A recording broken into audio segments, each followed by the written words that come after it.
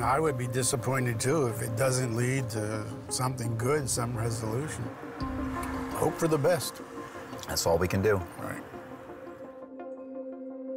What we're going to do today is take you through all of the findings that we've got in the case. All right. If you're ready, we'll go through sort of some of the scene and what we were looking for initially. Perfect. So on reviewing the photographs that we had on the notes, we needed to target areas that we knew the offender would have had to have come into contact with. And the great place to start for this would have been the clothing.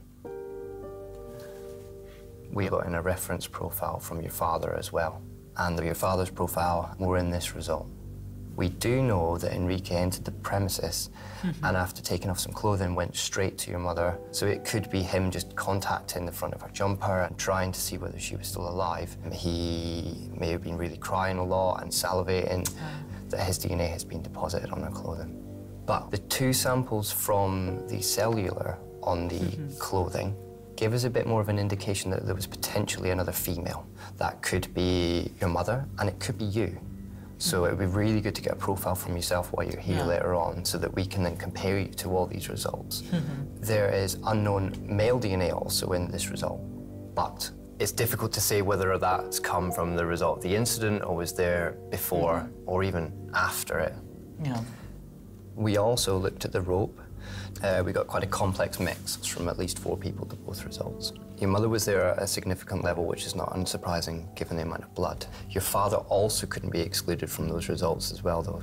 But he went to the body, he may have touched it, instinct to sort of remove something that was around her neck, etc. We're not sure. The pen, we got a mixed DNA result from that as well. At least 3 contributors. Your mother was again in there, but there was no indication of your father to that result at all. So it doesn't look as though he's come into contact with the pen.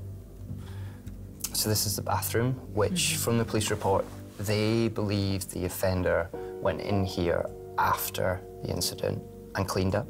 But there was 1 sample from the wall and 1 sample from underneath the sink that we could take and we were able to submit for DNA profiling. We got a mixed DNA result from at least 4 contributors. There was at least 1 male and at least 1 female. Annie could have contributed. There was no indication of your father, though. So the male, but a possible male that has contributed was not your father, so there's potential. It wasn't my father? No. So, in conclusion then, we've obtained lots of results from all of the clothing that we found from your mother that indicate there were multiple people that may have handled or come in contact with her clothing. And it was our hope that we would get profiles from each of these which would give us a significant contributor to each.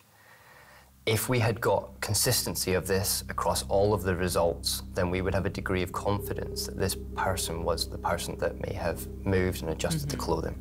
We could have then used that as a comparison to the rest of the items as well to be able to say with confidence that this was the offender.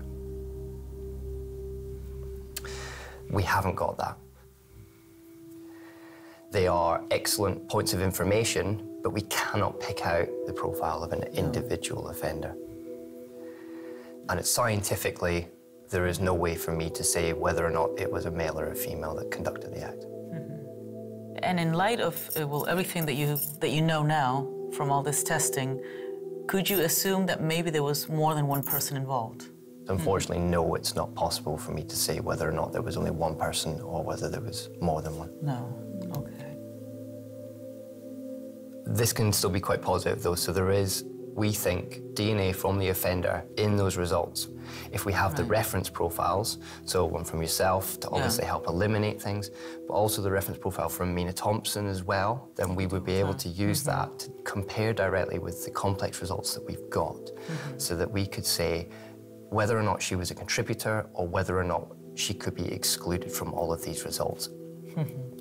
Lastly, with the clothing from the woodland, we would really like this clothing now to test. In my opinion, it was worn at the time of the offence.